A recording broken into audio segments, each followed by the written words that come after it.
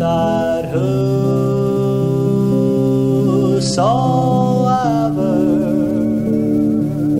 believeth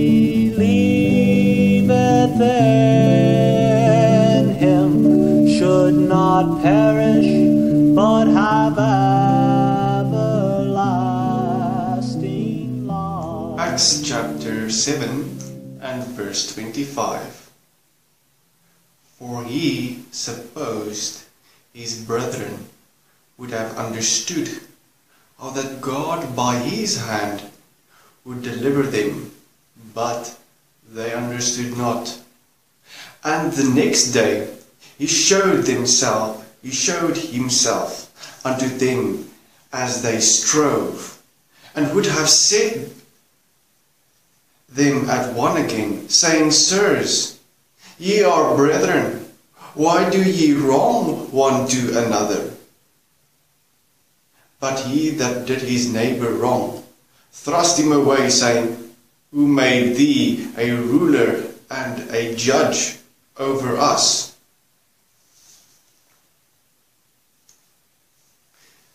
Same question they asked Jesus.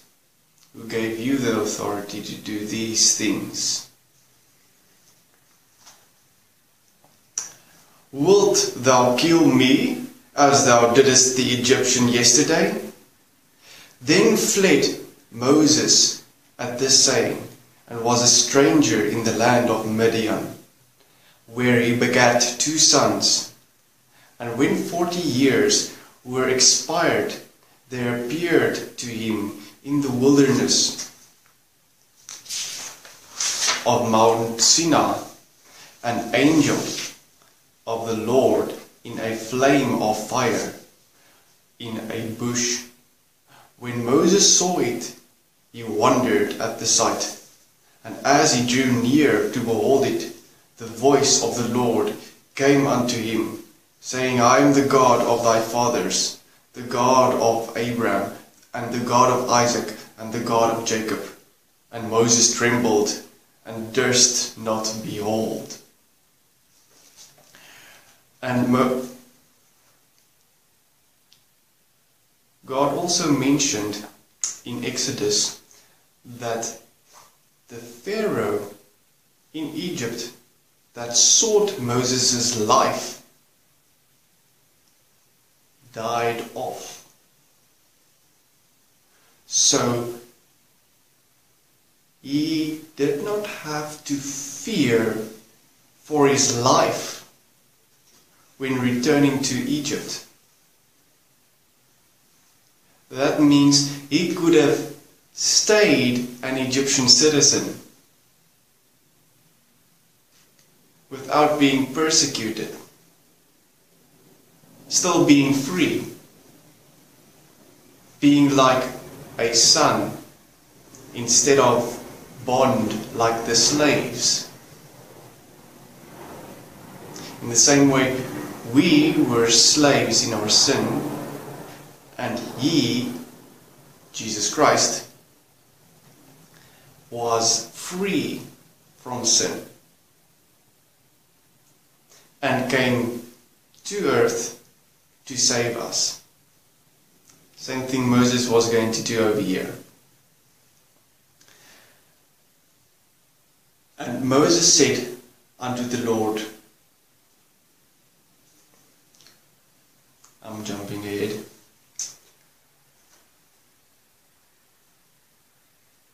And when Moses saw it, I'm reading from verse 31, he wondered at the sight and drew near to behold it. The voice of the Lord came unto him, saying, I am the God of thy fathers, the God of Abraham, and the God of Isaac, and the God of Jacob.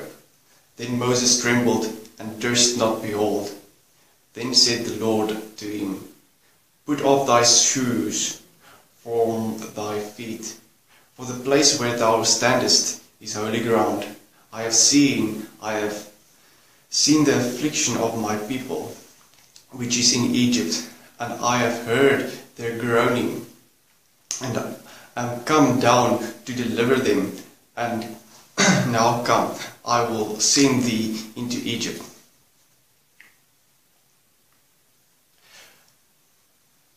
This was all exciting to the reader. From the reader's perspective, you see the things that God is seeing. And you know God is going to do something here. And so God also sees, the Pharaoh died. I can do something now. So he comes to Moses and says, Moses, I've got plans. But how does Moses react? Now we go to Exodus 4 and verse 1. Exodus 4 and verse 1. And Moses answered and said, But behold, they will not believe me, nor hearken unto my voice.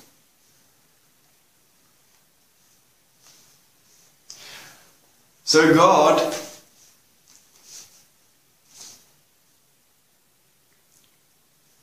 comes to Moses,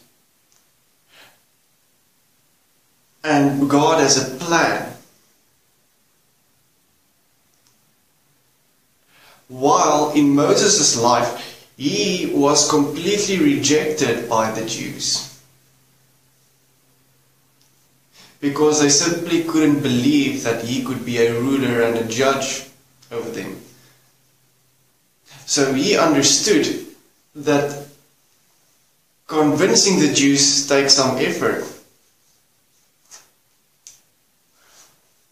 I'm going to tell a parable to explain what went through Moses' mind. Long ago, there was a king. This king had servants that had the bad habit or the sinful habit of smoking. And every now and then he went to these servants of his and he told them, My servant, won't you consider giving smoking up and just not smoke anymore, because I, as your king, do not want you to smoke. So the servant asks, are you going to make a law forbidding me? Are you going to kill me when I smoke?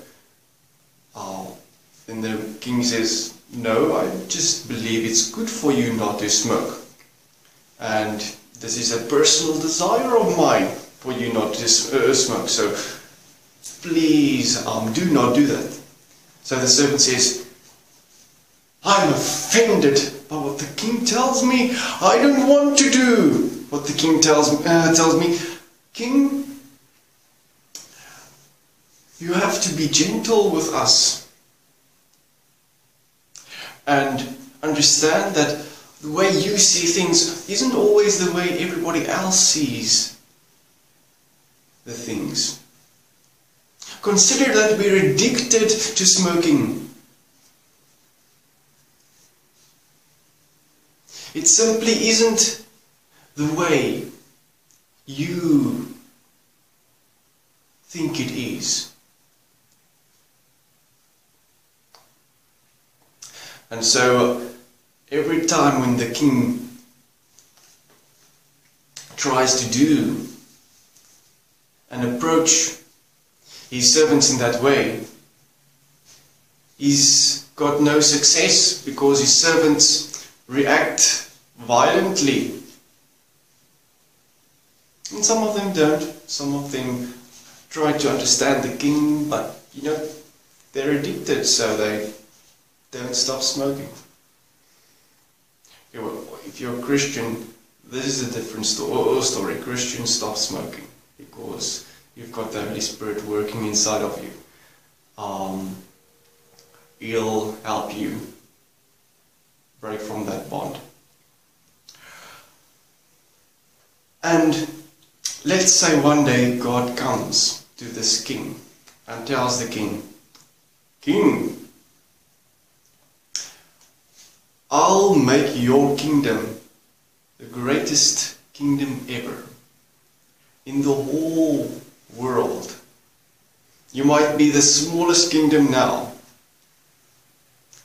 And all you need to do is convince your servants to stop smoking.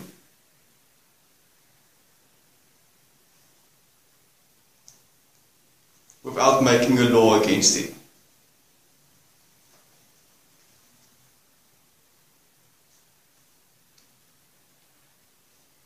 And that king would be surprised and think to himself, why would God come to me with this thing that's a challenge? Because how do you work right through the minds of people? People are very steadfast in the way they work and approach and imagine things.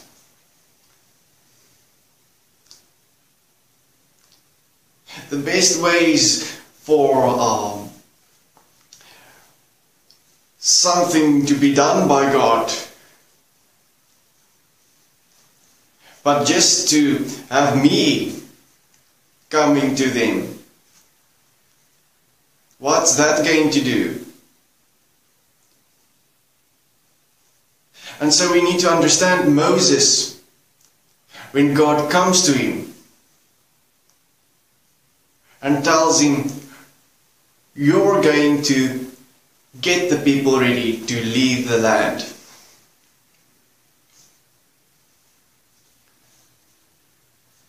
And Moses knows the heart of the Jews. He was the one that tried to represent the Jews. He was the only free man in Egypt that was a Jew. He said, no, I don't want to be called the son of Pharaoh's daughter. I want to be called a Jew because I am a Jew and I'm going to represent them.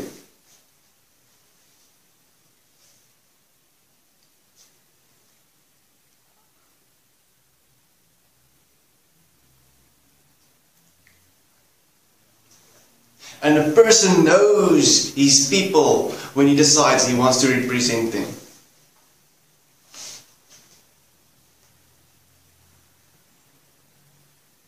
The president of a country usually understands, okay, if he's American, he'll know, okay, this is how Americans think. Or if he's South African, okay, he'll think, this is how South Africans think. Or if he's Zimbabwean, then you'll know, this is how Zimbabweans think.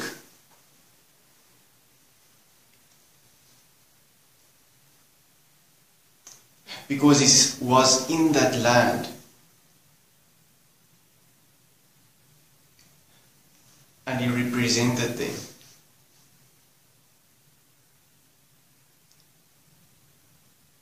So Moses knew.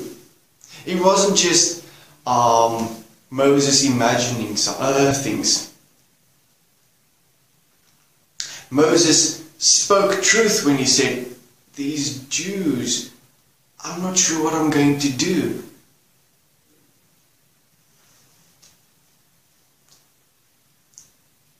And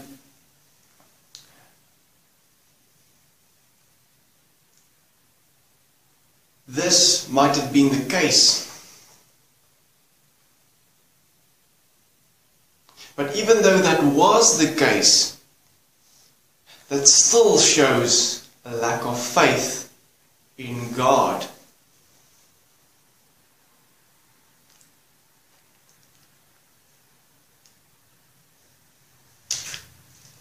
He is the God of Abraham, Isaac, and Jacob. And the God of Abraham, Isaac, and Jacob will not leave Moses at that point. Because Moses is showing us lack of faith.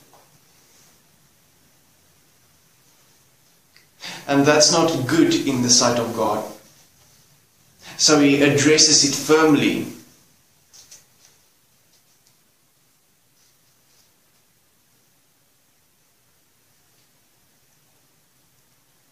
and he shows Moses what the God of Abraham, Isaac, and Jacob will do.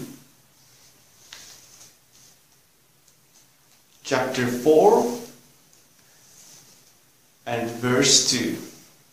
And the Lord said unto him, What is that in thine hand? And he said, A rod. And he said, Cast it on the ground. And he cast it on the ground, and it became a serpent. And Moses fled from before it. And the Lord said unto Moses, Put forth thy hand, and take it by the tail. And he put forth his hand, and caught it.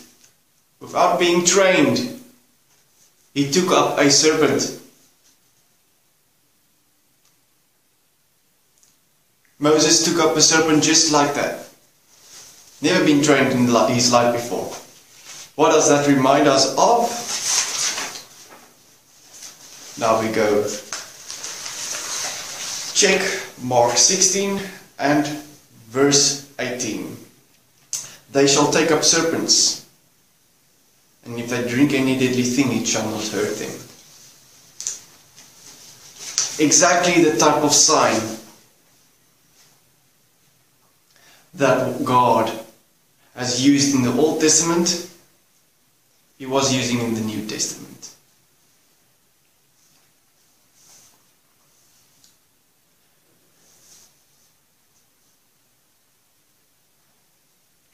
And the Lord said unto Moses, this is Exodus 4 verse 4, Put forth thy hand and take it by the tail. And he put forth his hand and caught it, and it became a rod in his hand, that they may believe that the Lord God of their fathers, the God of Abraham, the God of Isaac, and the God of Jacob, hath appeared unto thee.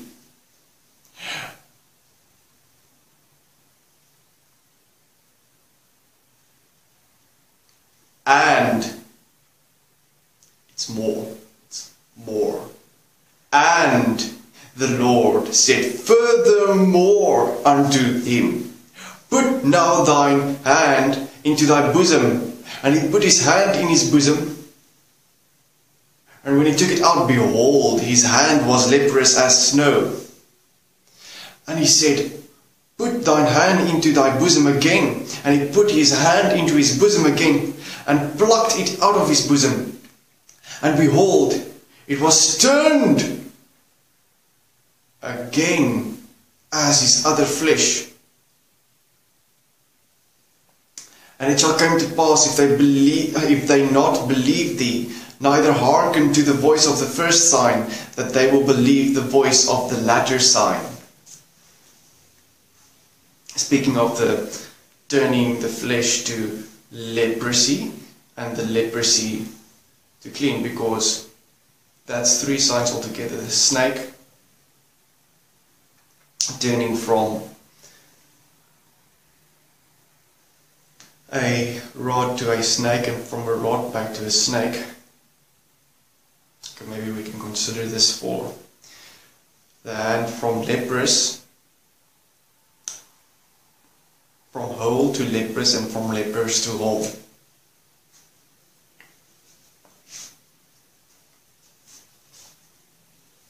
Way beyond anything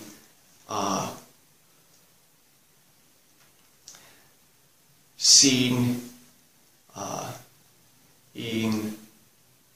frequently in the past 2,000 years. Was seen in the time frame of the Acts. They healed people just like that. Hundreds of people. Just like that. Well, let's note something over here. How much faith did Moses have? Did God tell him that he was going to be healed? Did Moses have something to believe in, that he was going to be healed?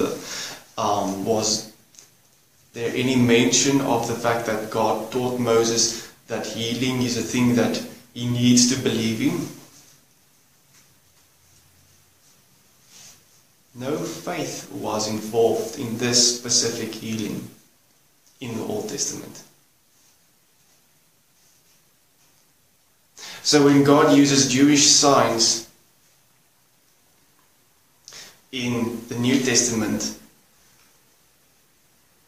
is it really expected from each believer to have faith before the healing comes with the Jewish signs?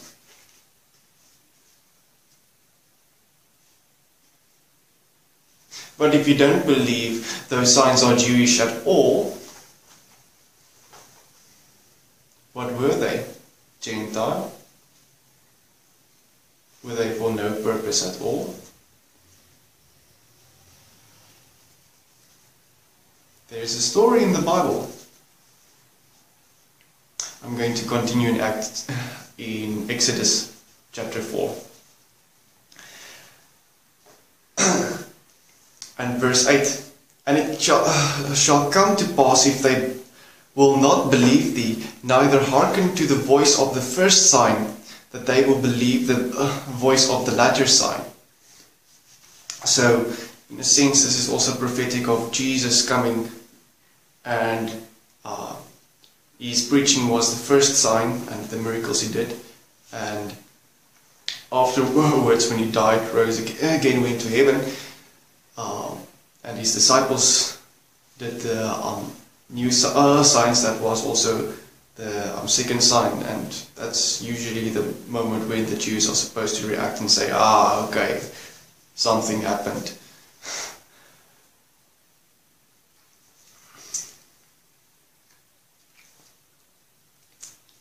We're going to verse 9. And it shall come to pass, if they will not also believe these two signs, neither hearken unto thy voice, that thou shalt take of the water of the river, and pour it upon the dry land, and the water which thou takest out of the river shall become blood upon the dry land. So this refers to the third time there will be signs. So the first time was when Jesus came and did signs. The second time was when the apostles did signs. And the third time when there was going to be signs is in the Great Tribulation, Jacob's trouble, the Daniel 70th week. And you will see in Revelation there's a part where the water actually turns to blood also.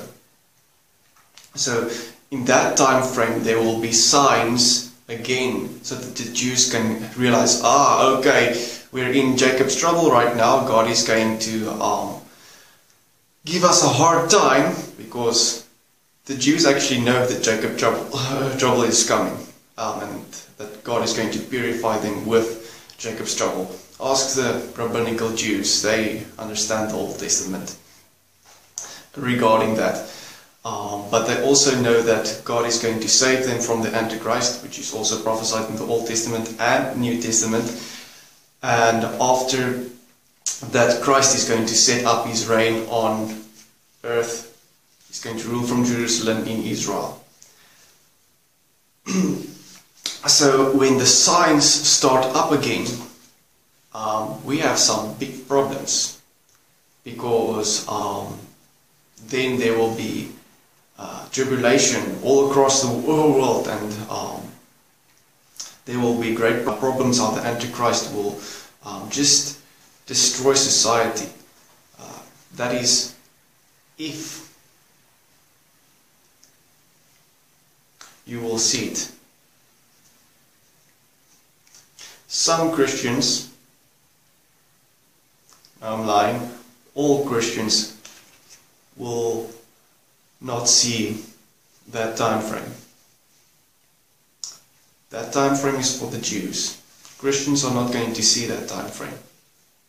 Not because we do not deserve tribulation, and not because there is no tribulation in our lives. Christians are going to go through a lot of tribulations.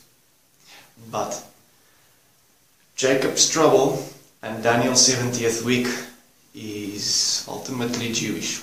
but that is a long study for another time frame, and I would suggest you go and read up about it and look at the materials of good dispensational teaching, and I'm sure if you're diligent and motivated that you will be convinced.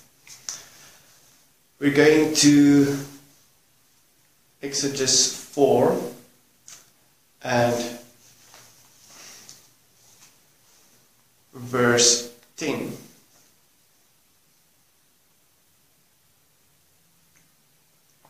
And Moses said unto the Lord, O my Lord, I am not eloquent, neither therefore, nor since thou hast spoken unto thy servant. But I am slow of speech, and of a slow tongue. And the Lord said unto him, Who hath made man's mouth? Who maketh the dumb or deaf, or seeing, or the blind? Have not I the Lord? Now therefore go. Doesn't this remind you of Jesus that says, go and preach the gospel? Now therefore go, says God to Moses.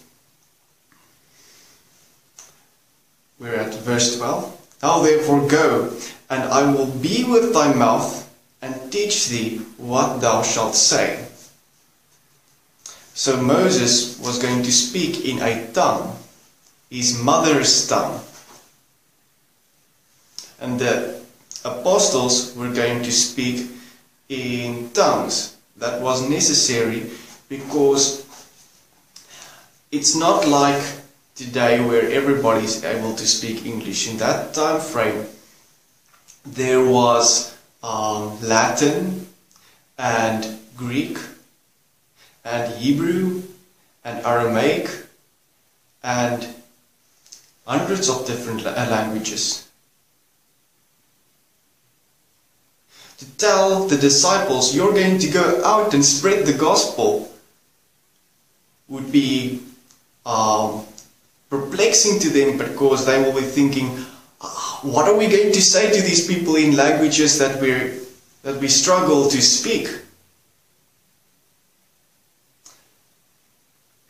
And so Jesus tells them, you're going to speak in tongues. Just like God was with Moses' tongue, He'll be with your tongues also. Because there's hundreds of tongues in the world.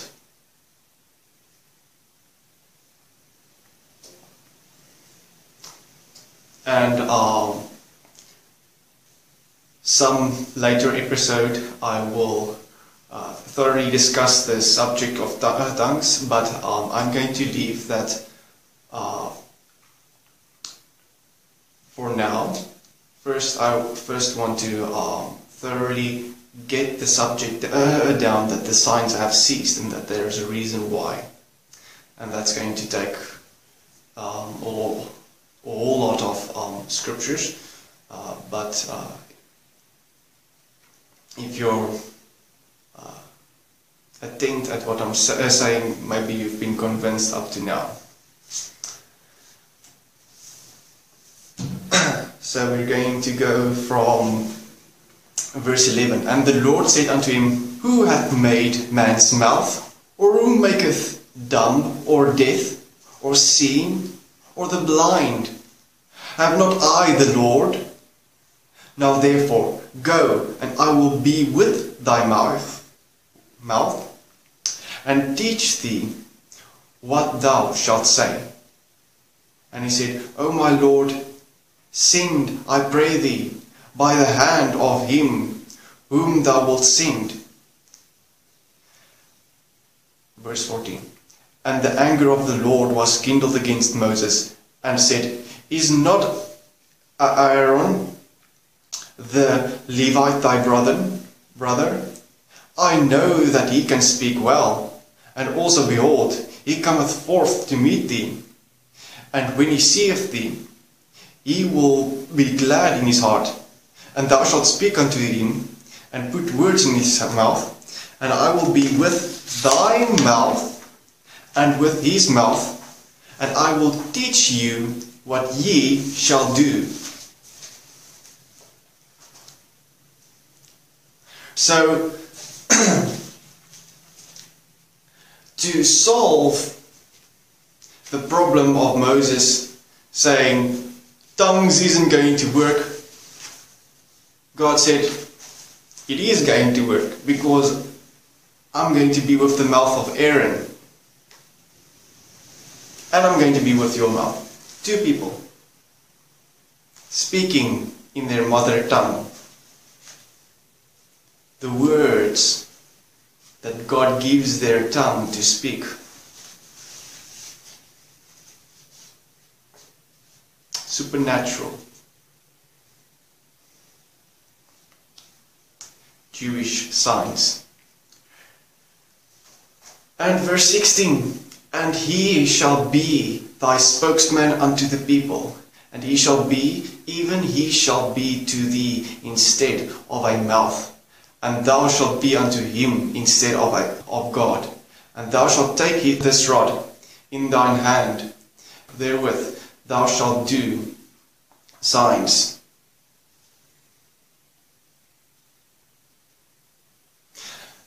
And another thing, I believe it was Aaron's rod that also turned into a snake. So it wasn't just Moses that took up serpents. Referring to Matthew 16 again.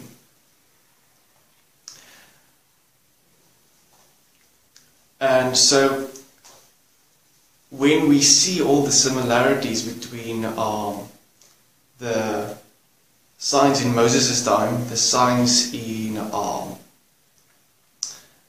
the biblical times, all through the Old Testament, and the signs in the New Testament, there is a visible reality, and this reality is that there is something like Jewish signs. And so when Jesus sends out the apostles, he sends them with signs. This is why Paul calls these signs the signs of an apostle. And you can go to 2 Corinthians and chapter 12. 2 Corinthians chapter 12 and verse 12. Truly, the signs of an apostle were wrought among you in all patience, in signs and wonders, and mighty deeds. So when these signs were wrought among them, the Jews understood, this is what's going on. God works. He's showing signs and wonders. In Jesus' name, amen.